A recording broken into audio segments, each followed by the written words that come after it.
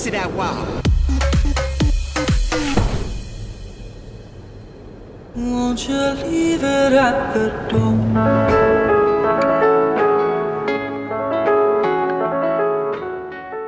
Hey guys, how are you? My name is Rodney. Happy Pride Month. We're starting off strong with a RuPaul Dragon Queen doll. Alright, let's just get into it. I don't know who this is. I have a strong inkling as to who this may be, but it doesn't matter. I didn't think that this package would be this big. You know, I knew that I was getting the box and I knew that they were sending me something, but I didn't think it would be of this size. So yeah, let's go ahead and get into it. I'm super excited. They've been releasing quite a lot of things lately, I feel like. So I'm kind of forced to open it this way. Ooh. No, because I'm gonna start shaking. Like, I don't know, it's been a while since I've opened the new doll. I'm so scared. Okay. Whoa. It's huge. Okay, so the box is actually that big. Oh my goodness, I gotta keep this. Okay. Oh wow, this is crazy. Is that an eclipse? So there's like eclipses on the sides. RuPaul Dragon Queen. Look at the little Monster High logos right there. Look at this presentation. Ooh, they're getting more professional. What's this? Whoa, that concept though? I might not be taking this doll out of the box. Should I take her out? Look how tall the box is. It's literally the size of my torso. Okay, so this was definitely the way that it was meant to be presented, like this. Wait, there's snakes in there. Look. I don't know, I've never had this dilemma of like whether or not I wanted to take the doll out of the box. Like, it's always a no-brainer for me. Oh, I'm getting choked up. The doll is so like big and tall, and the lips and the teeth. I mean, I saw pictures online, but this in person, I'm telling you, is way different. Like, I might buy another one because I gotta take the doll out. I'm gonna cry because, like, well, first of all, thank you Mattel and Monster High for sending her to me. This is incredibly special, and to think that I was selected to be sent a gift like this is astounding to me. Look at the scales on the side. Those boots are something. Oh god, they look so much better in person. I mean, this is like the first time that I've had this much apprehension about opening a doll and taking it out of the box. Here's the stand. Ooh, I like hidden surprises and stuff. A white piece for the back, a white back piece. I feel like there's way more details on this doll than I thought there were initially. Okay guys, here she is. First of all, the wings. I was totally caught off guard by how like thick and nice they feel. Also, she's very like, again, she's very tall, but the first thing that I noticed when I picked her up was the weight that she has. It's very nice. It's very like, she feels like a really high quality, like collector worthy and just sturdy doll, you know? I love like a heavy doll. It's just like there's a lot to look at, and it's interesting how they did that because there's like black everywhere. I don't know what body mold this may be. I don't know if it's the regular Monster High body, but I feel like it's taller. I mean, I don't know, it has to be a new face mold, right? Here's a close-up of her face. I love the lips. It's insane. The lips, the teeth, like the facial expression is amazing. And then look at the freaking necklace. Whoa, how far out does it go? Oh wow, look how cool that is. It's one piece. The earrings? Like, what is that? Oh, it's like a skull. It's like a Monster High. Is it a Monster High skull?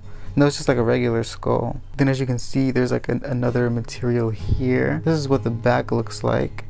Sorry, I just cut my nails earlier this morning and they look a mess, but it'll be better in the next video, I hope. Look how cool. White and black. I like the contrast of that. Her nails are not painted. They could have been black. That would have been great. She has a bracelet on. Ooh, what does that say? That says RuPaul. It says RuPaul. Look, RuPaul. I love that. I don't know why I like that so much. It's little details like that that really matter. I love the black contour right there, the scale. Wow.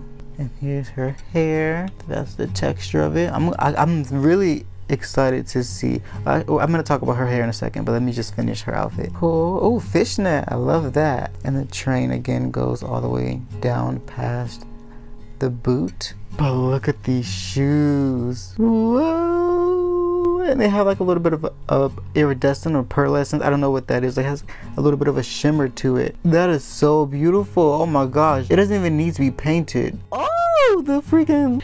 So I'm really curious as to how I'm gonna style the hair. I don't know. I really want to wet it and wash it, you know, condition it and everything to see how it'll look. I don't know. I think it'll be fun to try a different hairstyle out on her. So, but look how cute this would be like if it was like this. Like, look how cute. But yeah, let me take this headpiece off.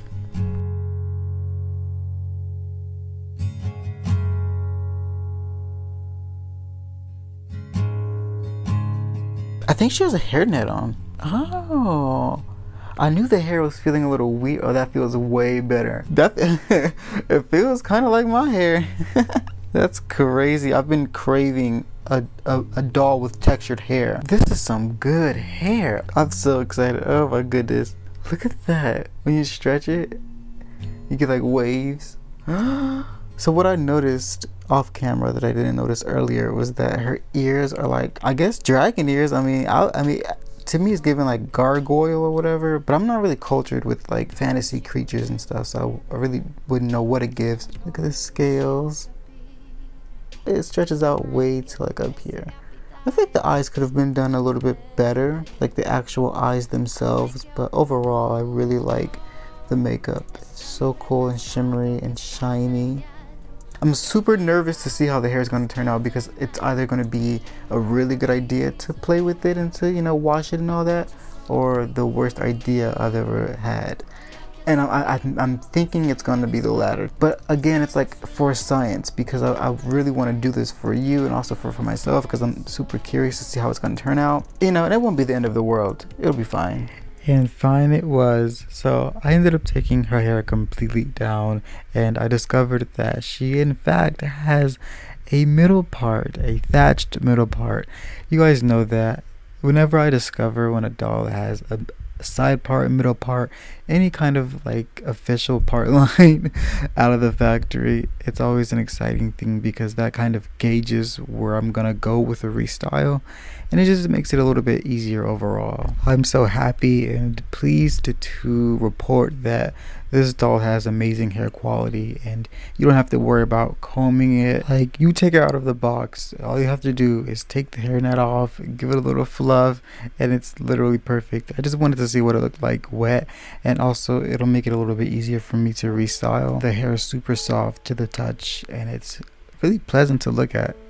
Fun. I love it. Here's a few things that I considered using for her restyle, but I really didn't use anything, and I just wanted to have everything laid out in front of me. So yeah, all I did was let her hair soak in conditioner for a little bit, and I had a little bit of an inspo for her restyle. It was interesting because I had to go down a few different avenues and take a few things into account. If I had known about this sooner, I would have been more prepared.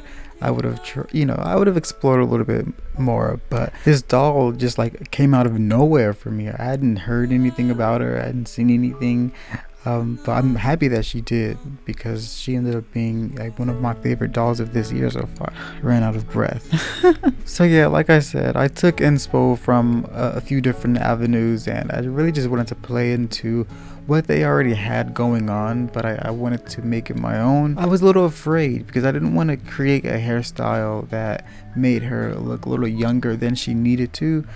So I had to be really careful with the pigtails, but I think that the way that I styled them in the end was still pretty age appropriate. So what you see me doing here now is just I'm grabbing a piece that I'm going to form into the bang, and I have to separate it from the rest of the hair so that way I can flat iron it and make it as like smooth and flat as possible. So it's kind of like a little bit of a hack when you're working with curly hair. You can just like straighten specific spots of the hair just to make sure that it's like sleek. I kind of wish that I had done it to the outer part of the ponytails, so that way like the top of her head wouldn't have those like waves. But I think that that's beautiful, and I wasn't really going for a super sleek like perfect look. I kind of like how ambiguous her hair can be at times, you know. It's a little more on the wild side. It's fun. The thing that I noticed about this hair is that you don't have to be super perfect with it, because it's always going to hold its form. It's always going to snap back to where it needs to go. It's just fun, you know. I don't know if I could ever replicate it but yeah. So this restyle ultimately ended up being like a mixture of like gothic, Met Gala, I don't know, drag. It's like a lot going on. Honestly, I don't expect everyone to like it, but I really do like it in the end once everything is put together. This swoop, this bang swoop on her face, I wanted it to coincide with her makeup, and so if you look closely, you can see that everything is like parallel to each other. But yeah, I just really wanted to make something that I would see like an actual drag queen possibly like wear in actuality. It's always hard stepping into anything that's kind of like drag oriented, because that's such a creative space, and it's like what hasn't been done there, you know. So again, I don't expect my hairstyle, my restyle, to appeal to everybody.